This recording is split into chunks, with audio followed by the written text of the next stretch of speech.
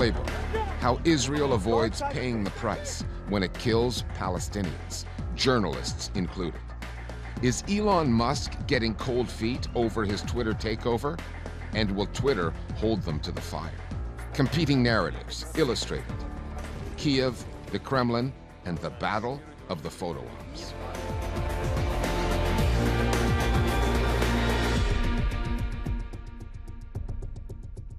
Hello, I'm Richard Gisbert, and you're at The Listening Post, where we don't cover the news, we cover the way the news is covered. The killing of Al Jazeera's Shireen Abu Akleh has illustrated the impact of her journalism on Palestinians and cemented her status as an icon there. The images then broadcast around the world, the ugly attacks on those carrying her coffin, showed how little dignity there is for Palestinians under military occupation, even in death. As shocking as those scenes were, Israel's subsequent denial and disinformation came as no surprise to Palestinians familiar with the Israeli playbook, the one it uses to deflect, delay, and avoid accountability. Step one is almost always to lie, to build doubt, to blame Palestinians for their own deaths. We saw some of that in the Israeli media's coverage of the Abu Akleh story. It has the effect of muddying the waters, confusing audiences on the outside looking in, and obscuring what to those on the ground is crystal clear, that Israel systematically, deliberately targets Palestinian journalists for doing their jobs. Our starting point this week is the aftermath of the killing of Shireen Abu Akleh. Al Jazeera says Israeli troops have shot and killed one of their veteran journalists. The passage of time can have an immunizing effect on news audiences when confronted with images like this. Shireen Abu Akleh was shot and killed while covering an Israeli raid. As shocking as they are, like everything else, they get old. Willie, I have covered a lot of funerals here in the Middle East. I have never seen anything like this. 10 days after the killing of Shireen Abu Akleh and the violence at her funeral, the pictures are no less potent. The same goes for the scenes captured 3 days later at the funeral of another lesser-known Palestinian killed by Israeli forces, 21-year-old Walid al-Sharif. They are images that expose the lengths Israel will go to suppress and silence Palestinians. And they are nowhere near as exceptional as they look. Why would you attack pallbearers, right, at a funeral? Why wouldn't you allow Palestinians this moment of a sacred ritual?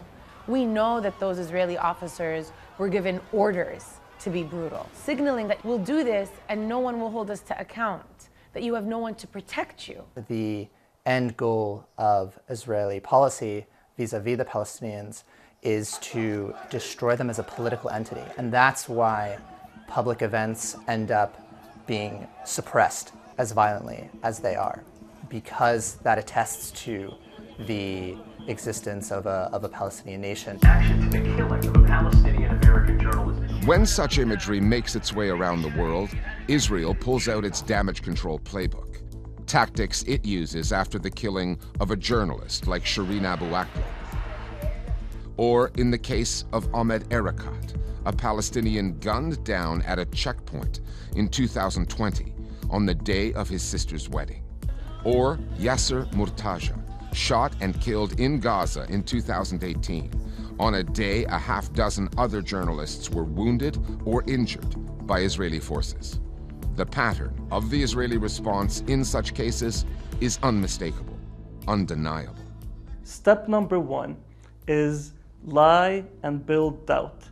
What Israel does is they claim that they were not responsible.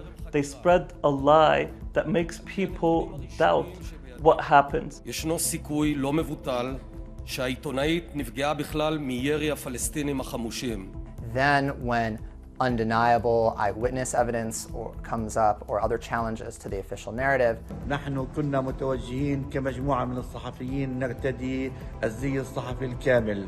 Then we see the equivocation that, well, perhaps the Israeli army was responsible for this killing. Even if it was, it would still effectively have been justified in doing what it did. Not only are they putting out disinformation, but they're also failing to allow access that would allow the world to reach its own determination. Selective information is disclosed, small excerpts, often edited in ways that fit their particular narrative as a way to further their own disinformation. Now, if that also fails, and if there's still international outrage, then step number 3 is claim to launch an investigation. על מנת להגיע לחקר האמת, הקמנו צוות מיוחד שיברר את העובדות ויציג אותן במלואן. Israel doesn't really conduct open and fair investigations. Actually, B'Tselem, the leading Israeli human rights organization, said that Israeli investigations are whitewashing their crimes. And then the final step, which is that there is never justice, there is never accountability, and instead Israel reverts to gaslighting anyone who questions. That playbook is completely contingent and predicated on deeply entrenched anti-Palestinian racism.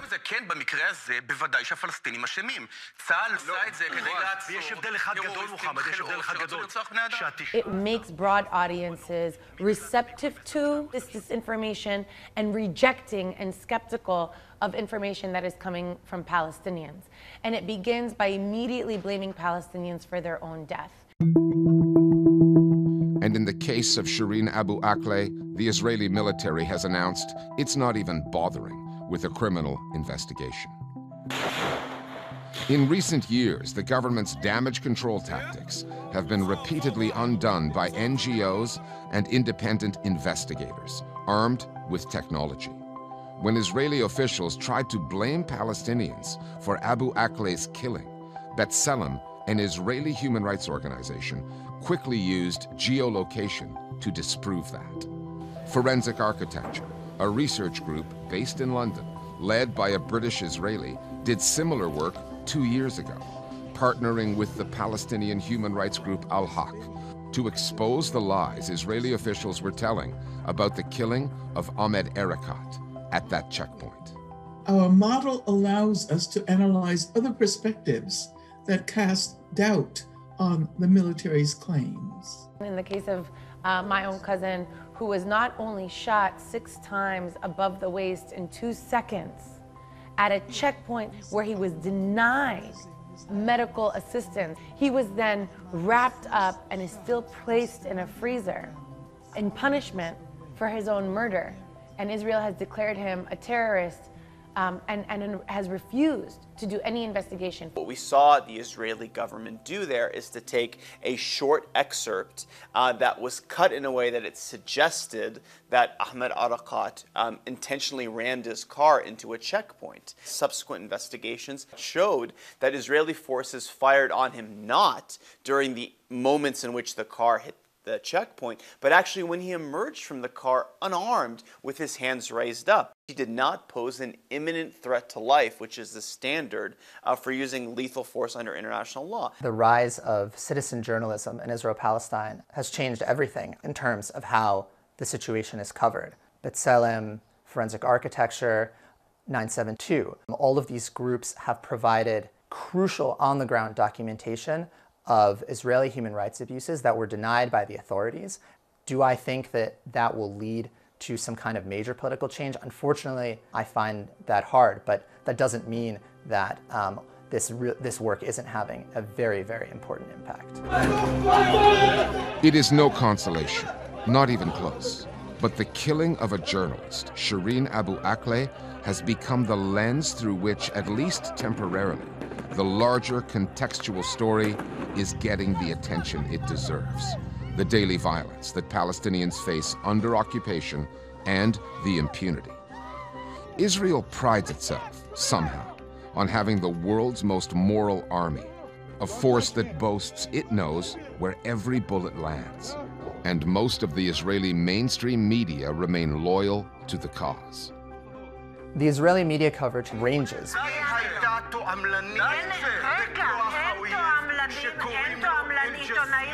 On Israeli TV, there's been an emphasis on what does it mean that a journalist was the symbol of the Palestinian cause. Does that not, in some sense, discredit her. הם חוגגים עליה כבר 3 ימים, רביעי, חמישי, שישי, לכו תדעו מה הלאה. In right-wing media, you can see straightforward denial of any Israeli responsibility and an attribution of Shireen's death to Palestinian militants. The Israeli government, even on the day in which Shireen Abu Akleh was gunned down, was putting out statements essentially suggesting that by having a camera, Palestinian journalists were terrorists. אני לא יודע אם הם עיתונאים, אבל שני הפלסטינים האלה נמצאים יחד עם החמושים הפלסטינים. הם חמושים במצלמה, אם יורשה לי. Essentially that any Palestinian reporting on documenting their own lived reality of apartheid and persecution are somehow engaging in terrorism or anti-Semitism, which is ludicrous. The violence against Palestinian journalists is incredibly systematic, and the message is that they are risking their lives every time they go into the field. As put by Mariam Barghouti, a young Palestinian journalist, she stopped wearing the press vest because she realized that it didn't protect her, it actually just made her more of a target. And it's not just Palestinian journalists, but it's also international journalists, which sends the message that Israel can do this with impunity, a deep-seated, entrenched impunity that will allow them to maim and slay and harm without accountability. To Silicon Valley now, and Elon Musk, one of the richest people on the planet, his attempted buyout of Twitter. This deal has taken a few twists and turns since he first tweeted about it a month ago. Nick Muirhead is here with more. The saga of Elon Musk and Twitter has been going on for months now. In April, it looked like he was all set to buy the company for a value of $44 billion. However, last week, Musk tweeted that the deal was temporarily on hold while he examined the number of fake or spam accounts on Twitter. The company estimates that bots form less than 5% of users, but that figure is in dispute. Twitter insists that in order to clinch the deal, Musk had in fact waived his rights to due diligence, and the company says it remains committed to the sale. On Tuesday, its board said that it would enforce the merger agreement, suggesting it will sue Musk if he walks away from the deal. And they're not the only ones trying to keep him at the table. Project Veritas is a far-right activist group in the US known for working undercover, releasing secretly recorded conversations to discredit opponents. The group has begun releasing secretly filmed videos of Twitter employees making disparaging remarks about Musk. You're literally special meat. Admitting that they are leery of a Musk takeover. What do your colleagues say about it? They hate it. And saying that Twitter has a left-wing bias and targets right-wing content. Because we're actually censoring the right, not the left. Musk has branded himself a free speech absolutist, and Project Veritas seems to be enticing him back to the deal in the hope that it would be advantageous for right-wing voices on the site. As for the employees who don't want a billionaire to take over Twitter, one who has just tweeted that he now votes Republican, best to watch what you say, and to whom. Thanks, Nick. It's been more than 12 weeks now since Russian tanks first rolled into Ukraine. Beyond the stories from the battlefield, the information war has not gone the Kremlin's way. Ukrainian President Volodymyr Zelenskyy, with his theatrical credentials, his digital savvy, has captivated audiences and won friends abroad in a way that Vladimir Putin never could. But is Putin even worried about all the clicks, likes, and support that Zelenskyy is getting online? Remember, the Russian president has the national media in his corner, and he has the military wherewithal, whether he's losing the global PR battle or not. The Listening Post's Johanna Hoes now on what to make of the photo ops and the PR strategies coming out of Kiev and Moscow. Vlogging from his bunker, beaming into parliaments in combat fatigues, welcoming world leaders on the streets of war-torn Kiev.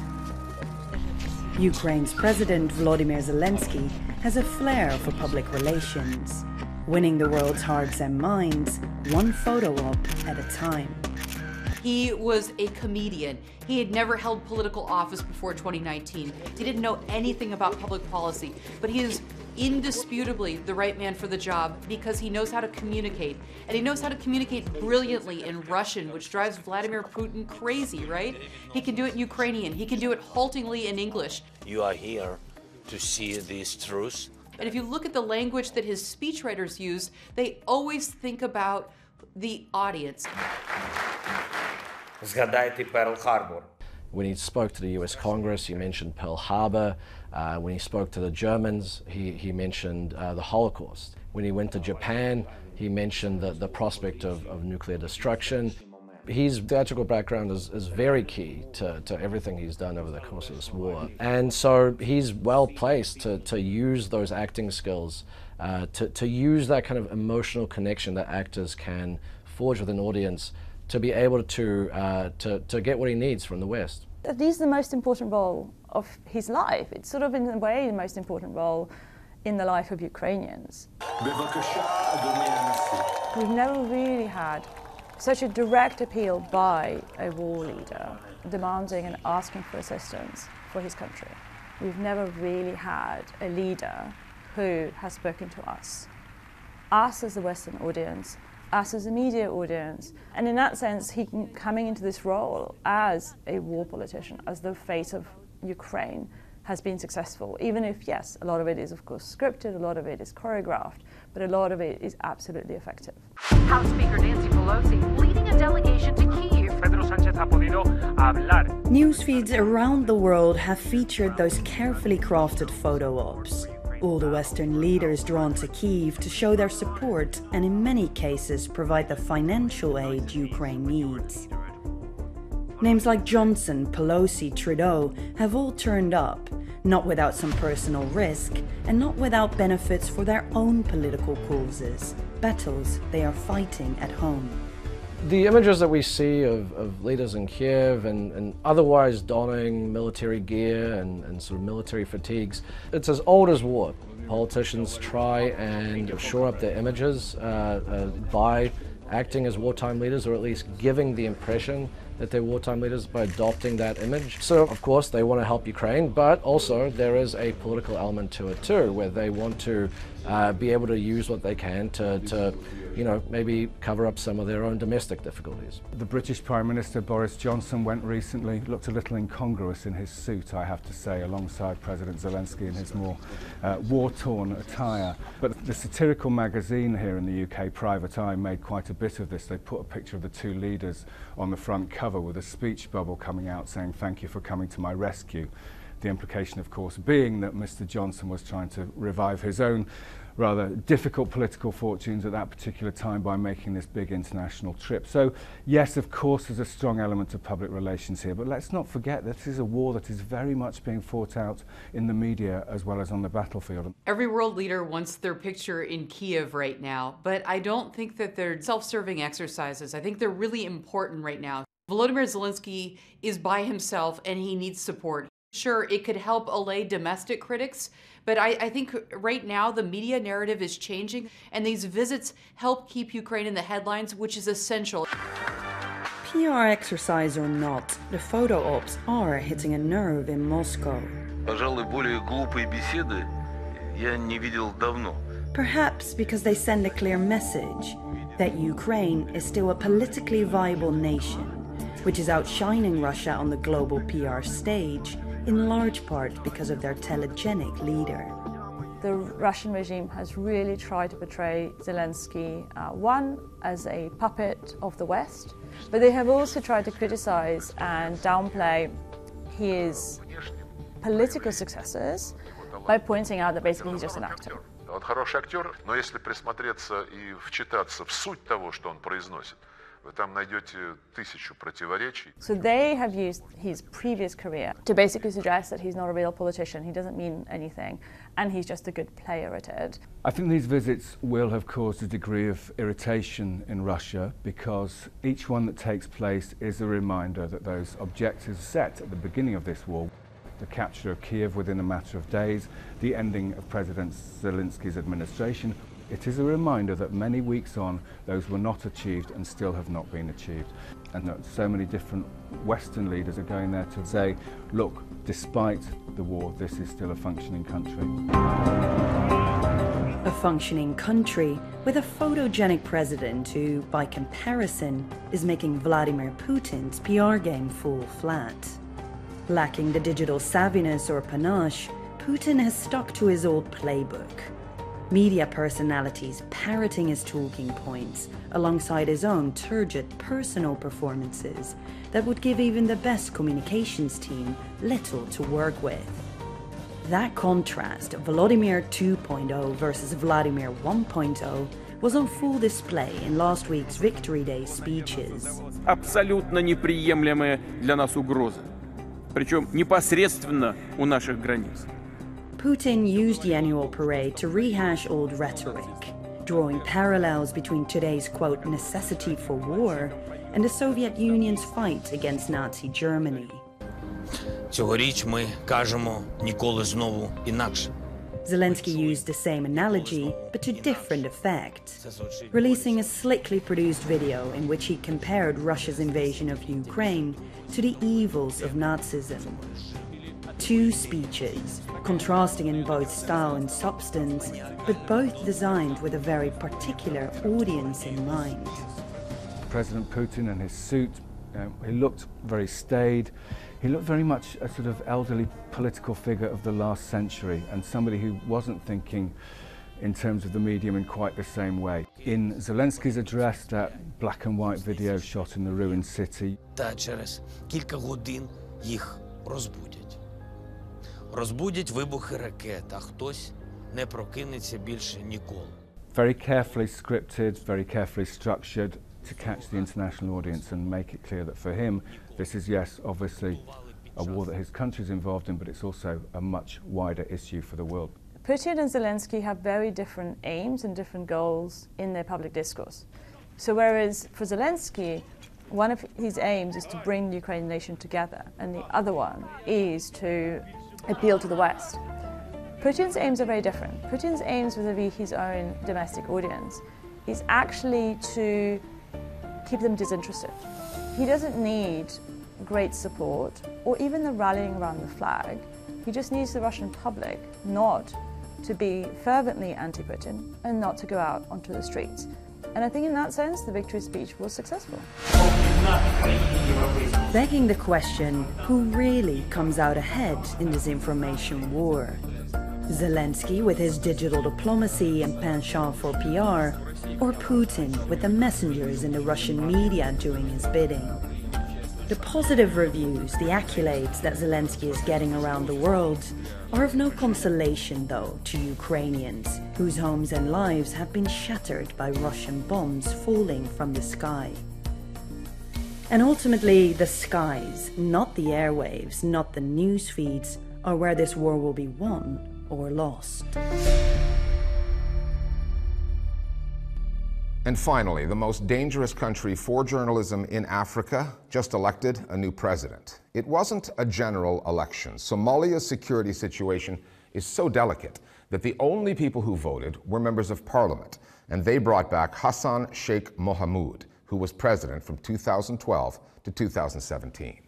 Mohamud faces all kinds of challenges: a drought that has millions on the brink of famine, the al-Qaeda-linked militant group Al-Shabaab, which has claimed responsibility for at least 18 attacks this year alone, and there's an ongoing breakdown of societal institutions, including the news media. Over the past 12 years, more than 50 journalists and media workers have been killed there, all of which makes tracking news in Somalia challenging, but there are resources you can turn to. Johar.com is based in the capital, Mogadishu. Its chief editor, Abdiaziz Golfiade, is a well-connected journalist with a reputation for breaking big stories. Gorowe Online is a bilingual news organization based in northeastern Somalia. It's active on Facebook and Twitter, particularly on Twitter Spaces, where it hosts discussions on politics and security. The Heritage Institute is in Mogadishu. It publishes reports on a wide variety of issues and also has a YouTube channel. To solve the problem of a correspondence relationship lies in Somalia, not in America or in other countries. Among the Somali journalists in the diaspora you can track on Twitter are Farhan Jamali, who spent 18 years with BBC Somali, and Harun Maruf, who's with Voice of America's Somali service. Maruf has also written a book on Al-Shabaab. For more on extremism in the country, Mary Harper from BBC Africa also provides expertise. One diaspora news site we check in on for Somali news is Hiran, which operates out of Ottawa, Canada. Its website can get a little crowded, but there are nuggets of writing and analysis there. Those are our recommendations, all quality news sources on Somalia, and they're just a few clicks away on your phone. We'll see you next time here at The Listening Post.